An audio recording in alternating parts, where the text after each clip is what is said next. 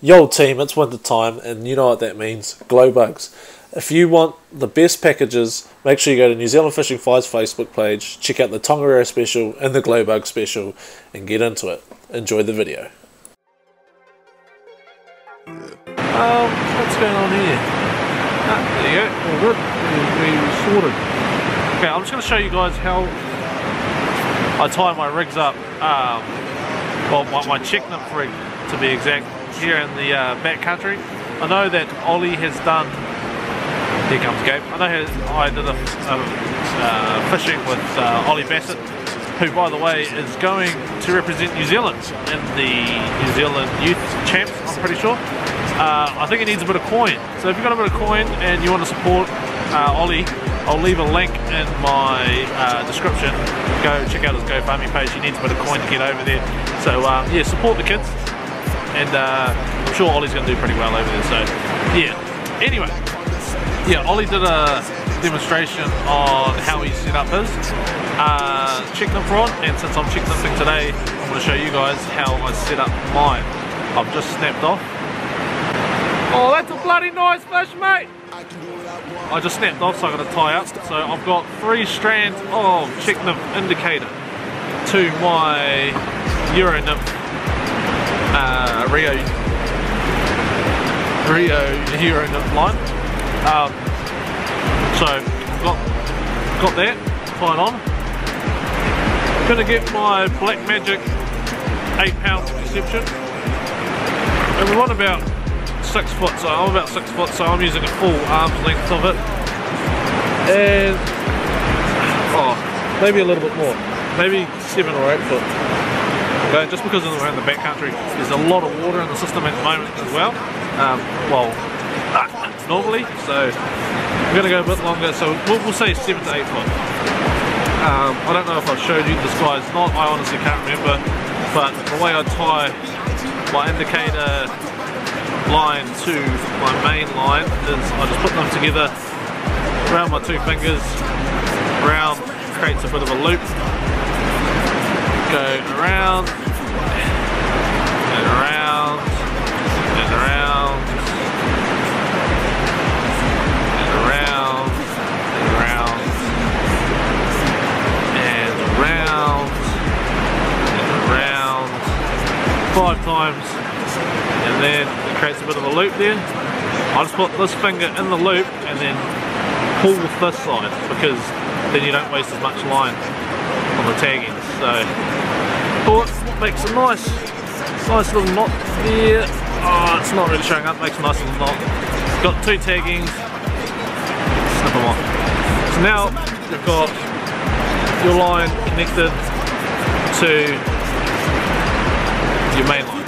Now you want to create a tagging, and the way I do this is, so I've got 8-pound here, so that will be what my bomb is on, and now we're going to put on a tagging that my point fly is on.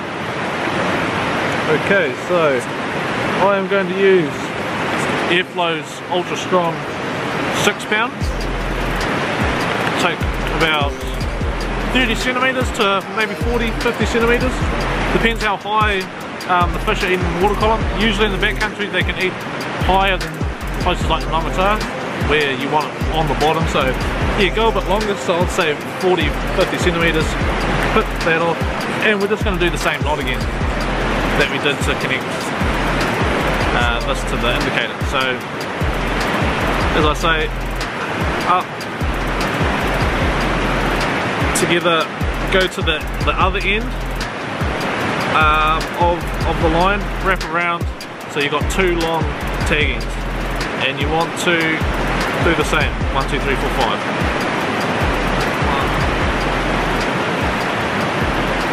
1, 2, 3,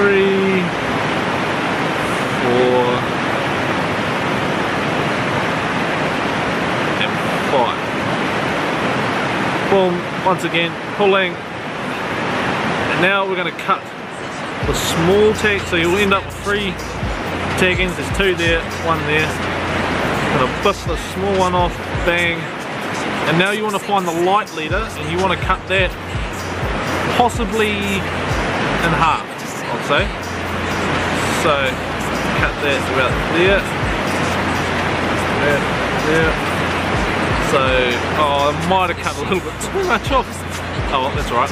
So you want to get your, choose 2 nymphs. I choose 1 real heavy nymph, which is our chick nymph, from the bottom. So here I have the squirmy worm. That's the colour. If you want to make these, let me know. I can tell you how. I can also do a tutorial. But also, to get the material, go to Nymph Rod, Reel and Tackle. I think that's what they're called. Yeah. Anyway, go to them, get the squirmy worm stuff. It's like $5 a packet, cheap as chips, and you can create an easy fly that will always produce fish, no matter what. And if your goal is just to catch fish, you need to have a squirmy worm in your pocket. Anyway, so we've threaded it. This is how I tie. We're going just around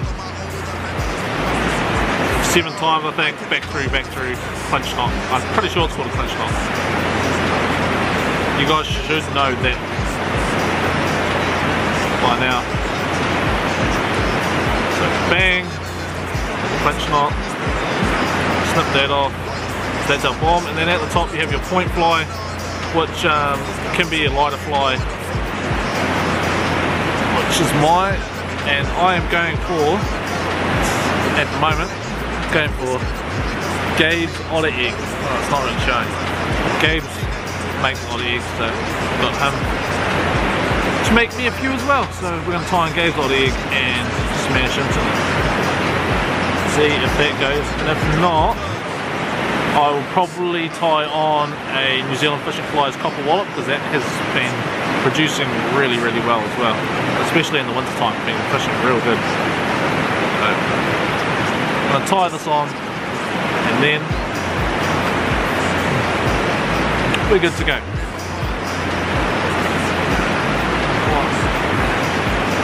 That through there,